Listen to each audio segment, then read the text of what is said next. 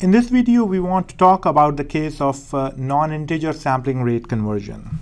So what do we mean by that? Let's assume you are given a sequence xn, which is obtained by sampling a signal. And what if we want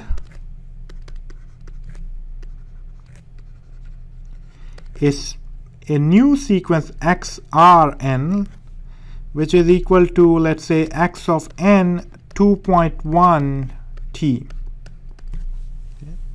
Now, this is called non-integer sampling rate conversion, or so this is the case where we are reducing the sampling rate. We can also increase the sampling rate. So the other case could be or equal to n t divided by 2.1. So we want to actually increase the sampling rate. Now, what we have covered so far, we cannot do that. Why? Well, something like this, let's say downsampling, something like this 2.1 xn xrn, this makes no sense. Why does it not make any sense? Because we are talking about a downsampling operation. Downsampling means, for example, when we downsample by an integer, keep a sample, throw away that integer minus 1. Well, we keep one sample and then throw away 1.1 samples. That does not have any mathematical meaning because we are in the discrete world. Similarly, something like this makes no sense either. We cannot expand a sequence.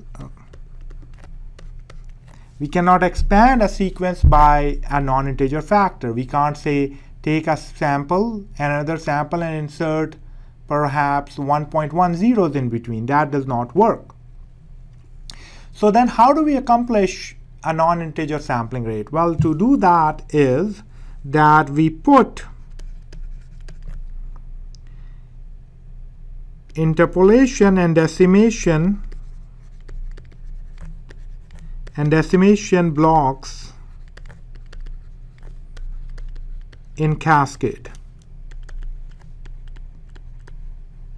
Okay, that's how we do that. Okay, so if our new sampling rate, so how do we put that? We will use those blocks such that L over MT is our new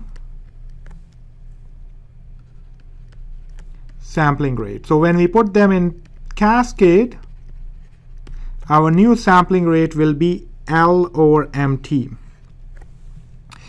So if L is smaller than M, then this means that we are decreasing the sampling rate.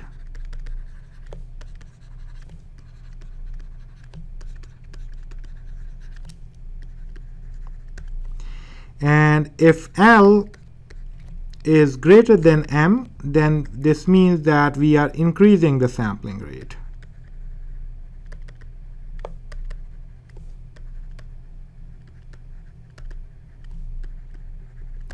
So for example, if we want to increase by a factor of 2.1, then we pick values of L and M. There is no unique value. We can pick any factor that gives us 2.1. Now, of course, what that means is that conversion can only happen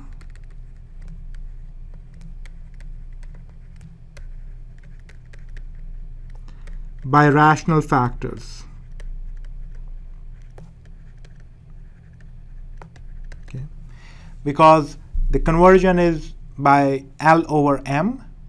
So I cannot say give me a sampling rate change by a factor of, for example, square root of 2, because square root of 2 cannot be represented as a fraction of two integers.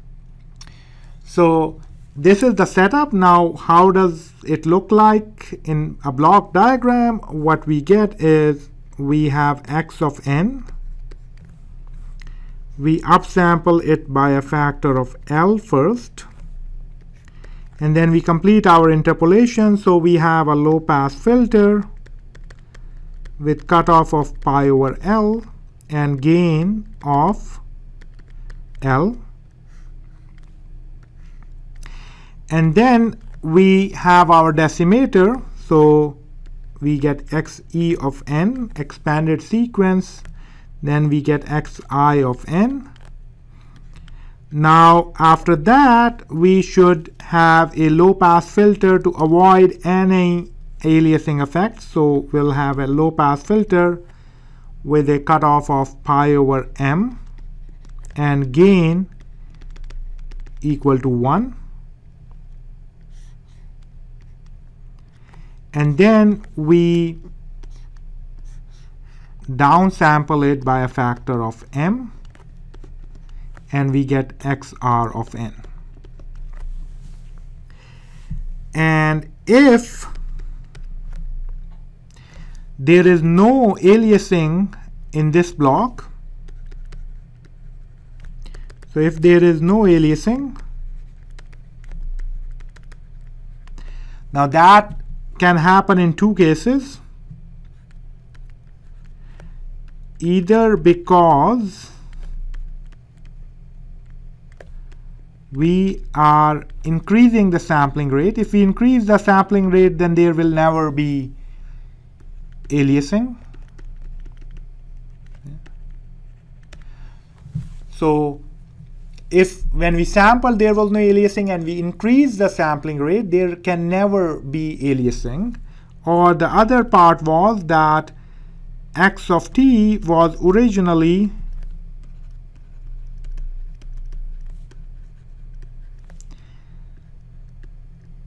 band limited to L pi over mt. So one of the two cases, if these two cases hold, then we are guaranteed that xr of n, the new sequence that we obtain, will actually correspond to samples of your continuous time signal x of t with a sampling period of mt over L. So if your original sampling period was t, then your sampling period has been changed by a factor of m over L. Okay? So under these two conditions, if it does not happen, then you have still changed the sampling rate. If the aliasing, for example, happens, then you have still changed the sampling rate, but those new samples would not necessarily correspond to the samples of your original signal. They will rather correspond to the samples of a low pass filter version. It would be as if you first did an anti-aliasing filter in continuous domain and then sampled those signals, then sampled the resulting signal. Okay, so this is the general block diagram for non-integer sampling rate changes. Now we can actually simplify that further. Let's look at these two low pass filters. So one low pass filter is due to interpolation. That low pass filter has a cutoff of pi over L and the gain is L. So this is due to due to upsampling operation, and due to downsampling we get another low pass filter which has a cutoff of pi over m and gain of 1. But both of these low pass filters are in cascade. Now when two filters are in cascade, they can be turned into a new filter whose Fourier transform is simply multiples of the two. So if we multiply the two, we see that cascade of two low pass filters is equal to a low pass filter. If I multiply the two, I get another low pass filter. And if I have a low pass filter with low pass filter 1 has cutoff omega C1 and low pass filter 2 has cutoff omega C2, then their cascade will have cutoff. So what will be the cutoff? It will be the smallest of the two cutoff frequencies. So the cutoff will be minimum of omega C1 and omega C2. Now, what will be the gain? The gain will be the multiple of the two. So the gain in this case is L and 1. So we can replace this by a single low pass filter with gain equals L. Now what will be the cutoff? The cutoff will be the smallest of pi over m and pi over L, or in other words, it will be the smallest of it will be pi divided by whatever is maximum, is m maximum or L maximum. Because if m is bigger, then pi over m will be smaller than pi over L.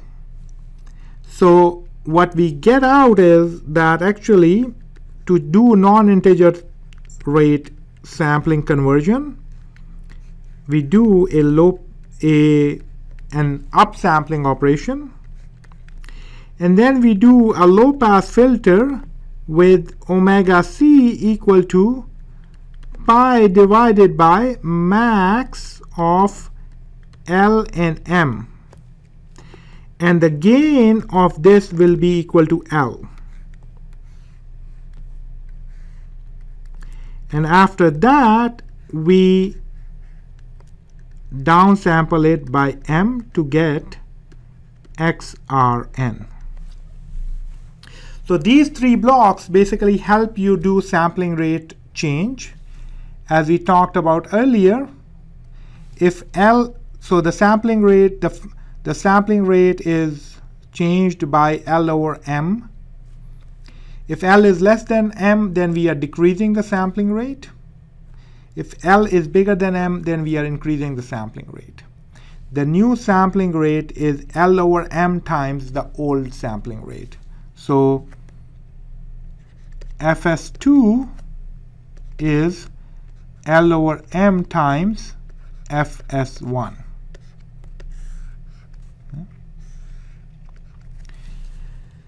Okay, we are almost done with discussion of non-integer sampling. The only part that we are left with is, can we do downsampling first and then do upsampling? Are the two equivalent? Right now what we are saying is do upsampling, then do low pass filtering, and then do downsampling. Can we do the other way around? And the answer to that is no. You should not do that. For example, what can happen is, let's say that the sampling rate factor, so what you wanted m over L to be equal to 2.1. Now that can be accomplished by making m equal to 21 and L equal to 10. So we want a sampling rate reduction by a factor of 2.1. If I did actually downsampling first, then if we downsample first by a factor of 21, this means that x of n should be band limited to pi over 21. Otherwise you would have aliasing. Now I could have actually picked m to be 210. So Another thing that works is m equal to 210 and L equal to 100. Now I would have wanted it to be band limited to pi over 210. So that is basically going to put more and more stringent conditions, and it would turn out that if you put downsampling first, aliasing becomes an issue. So you should actually never, for sampling rate change, you should never actually put downsampling part first. The block diagram is always given by this version. You take your sequence, whether you are doing upsampling or downsampling, doesn't matter. Take your sequence. First, of course, you find out the ratio that you want. Based upon that, figure out the values of m and L. Then do upsampling by a factor of L. Do a low-pass filtering with a gain of L, cutoff of pi over whatever is maximum L or M. Then do a downsampling. And that is how you will end up with a sequence whose sampling rate has been appropriately changed by a non-integer factor. So never do downsampling first and then do upsampling. It's always upsampling first, low-pass filter, downsampling.